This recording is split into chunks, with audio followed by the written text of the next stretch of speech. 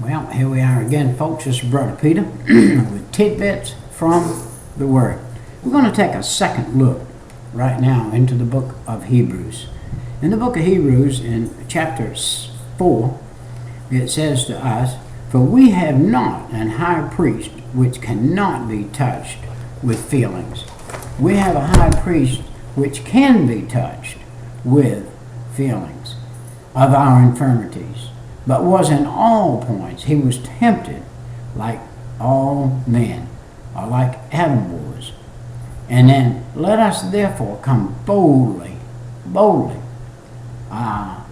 unto the throne of grace, that we may obtain mercy and find grace to help in time of need. There is no time that man on this earth is not in need of the Savior. Constantly, on a daily basis, second by second, minute by minute, hour by hour, day by day, week by week, month by month, we are in 100% need of the Savior, the Lord Jesus Christ, who has come, died on the cross for you and I, to give us deliverance from the wicked one. Now, the wicked one, he doesn't like that. So what does he do? He comes on a moment by moment, minute by minute basis, and he comes to tempt and to trouble and to persecute those who do believe in Jesus. But here again, we're looking in Hebrews, and we're going to jump. In the last excerpt I was in, I went up to chapter 8, and it said, "Wherefore he is able also to save them to the uttermost that come unto God by him, seeing he ever liveth to make intercession for them." One of the best proofs in the Bible of this is the fact that Paul the Apostle was Saul. He was persecuting a Christian. He was dragging them out of the house, dragging them out, if you please, and he was, I got to shut this fan down. He was dragging them out of the house and killing them, dragging them off to prison, dragging mom and dad out, leaving the kids or taking the kids. He was killing people left and right. The last one that he was involved in killing, and God said, "No more, Saul, will you kill any more of my people that I have saved. You will not do that anymore." And he was on the road to Damascus after Stephen was stoned. Paul had held his cloak, and he had been there and involved in the stoning of Stephen. And the Lord said that Stephen said, just before he died, he looked into heaven and saw Jesus standing at the right hand of the Father. I would have thought he would have seen Jesus sitting down. I suspect Jesus stood up at the fact that one of his servants who was preaching a sermon, who was telling the truth, who was really doing the work, was stoned to death there. And Jesus took note of it. And he said, "This guy, I'm going to use him. I'm going to use him. I'm going to show him, and I'm going to send Peter over there to tell him the things that he is going to have to suffer to serve me. He has caused great suffering in the kingdom of heaven, and he is going to have to suffer too." Now, you and I, as Christians, have the opportunity to look at death in a different manner. Every single one of those Christians that Paul killed, sent home early, went on to heaven early, and it started their everlasting life early. And are still there, by the way. And they still are the great cloud of witnesses we have today over you and I. Who served under the example and the shadow of heavenly things, as Moses was admonished of God when he was about to make the tabernacle. For see, saith he, "Thou maketh all things according to the pattern showed to thee in the mount." God came to Moses and showed Moses an exact pattern to follow to make the tabernacle in the wilderness. Listen, God has given us an exact pattern to follow Jesus Christ and to follow Him. If we will follow this pattern to the best of our ability to what it says, and this very Saul guy that God saw fit to save and forgive for killing all of those Christians, forgive him for all the murders that he had done. He had literally murdered people, literally killed people outright, put them in the lions with the lions, done many things, scourged them. By the way, in that day, it was a common practice to scourge somebody that didn't believe the same way you believe. And so here they were, and he said, but now he hath obtained a much excellent ministry, by how much also he is the mediator of a better covenant, which was established upon better promise. For if that first covenant had been faultless, then should no place have been sought for the second. Had the first covenant that God made with Moses and with the children of Israel had not, if it had been faultless, there wouldn't have been any need for Jesus to come.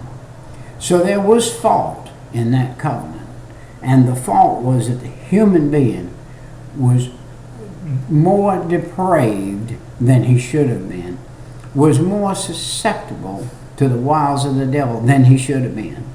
And because of that great fall in the Garden of Eden, man became so far away from God and so depraved, he was not able within himself to yield to the things that God wanted him to. For finding fault with them, he saith, behold, the day cometh, saith the Lord, when I will make a new covenant with the house of Israel and with the house of Judah. Not according to the covenant that I made with my fathers in the day when I took them by the hand to lead them out of the land of Egypt, because they continued not in my covenant, and I regarded them not, saith the Lord. Because they didn't continue in his covenant, he could not look at them. God could only look on righteousness. He can only look on you and I in personal if we are righteous through his Son, Jesus Christ. If we are righteous through Jesus, if we have said, God, forgive me of my sin, come into my heart and save my soul, then we're righteous through his Son. And then he can come into our heart. In that, look, verse 10, it said, for this is the covenant that I will make with the house of Israel. After these days, saith the Lord, I will put my laws into their mind and write them on their hearts. And I will be to them a God, and they shall be to me a people. And they shall not teach every man his neighbor, and every man his brother, saying, know the Lord, for all shall know me, from the least to the greatest. For I will be merciful to their unrighteousness, and their sins and their iniquities will I remember no more. That was the day when Jesus was to come on the scene, and the Holy Spirit was to come on the scene, and they would be able to say, forgive me, Lord, I am a sinner, and the Lord come into their heart. See, before the New Testament and the Old Testament, the law was something that had to be followed by the shedding of blood of an animal. But when Jesus Christ shed his blood, he shed it once and for all for the last time. It said, neither by the blood of goats and calves, but by his own blood he entered once into the Holy of Holies, having obtained eternal redemption for us. And that is in chapter 9 and verse 12. Jesus had obtained redemption for all mankind that will receive it. He will not force himself on you.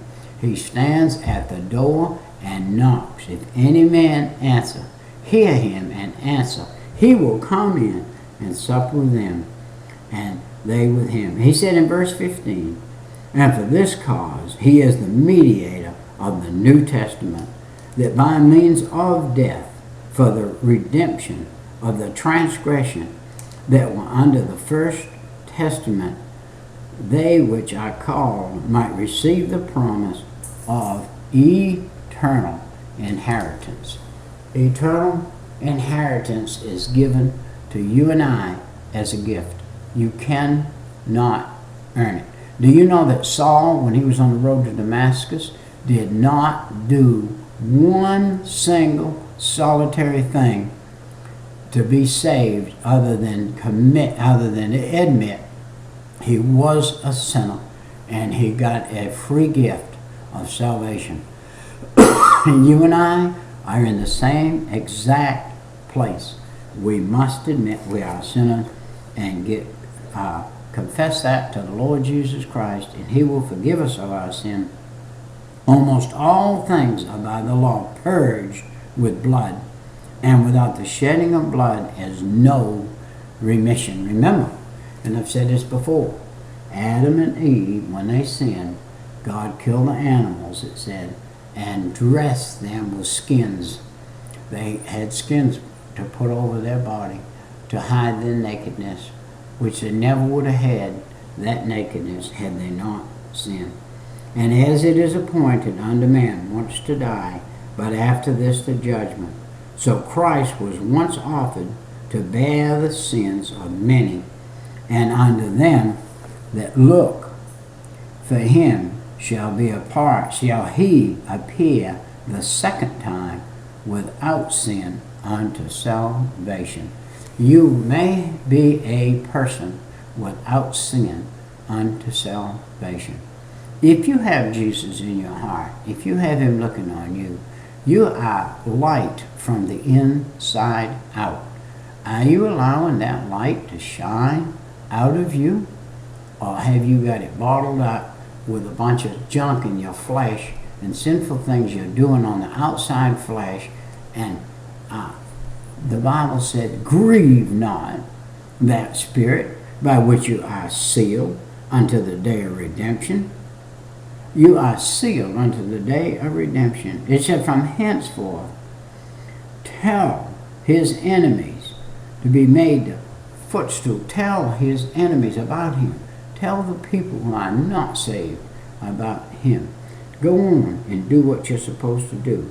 Let us hold fast the profession of our faith without wavering, for he is faithful that promised.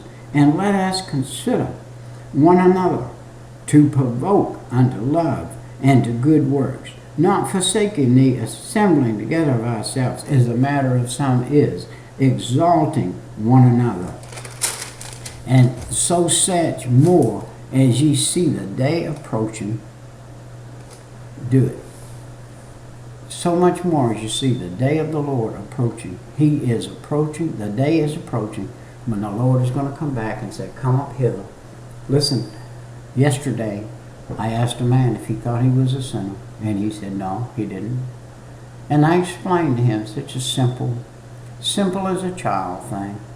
I stole a cookie out of a cookie jar, is that a sin? Yes, sir. Have you done many things like that throughout your life? Yes, I have. Well, then that makes you a sinner. And if you realize that you are a sinner, the thing you need to do is reverse that and say, God, forgive me. I am a sinner. Forgive me of that sin. Cleanse me. Come into my heart and save my soul, that I may be able to learn how to not do these things or those things that I do on a daily basis. This man that got saved yesterday was a church-going man, worked in the church and regular, probably one of the most honest guys you'll ever meet, probably one of the most righteous guys you'll ever meet in the sense of the word, yet lost and on his way to hell. Had he not asked Jesus to forgive him of his sins yesterday, and he had died that night, he would have died and gone to hell forever. So it's very important that we talk to those around us that we meet. We're sent out on a daily basis for more commission than to just go to work and make $1 or make a payday. We're sent out to witness for Jesus Christ, the Lord and Savior. After all, he died on the cross for you and me. Wouldn't the least thing we could do be to speak to that person? Hey, I was in a doctor's office yesterday. gave a tract to the doctor, the nurses, the other people sitting in the chair. Hey, we're out there to be a witness. We are out there to be a witness. Are you God's child or not? If you are, act like it. I must go. My time is come and gone. See you.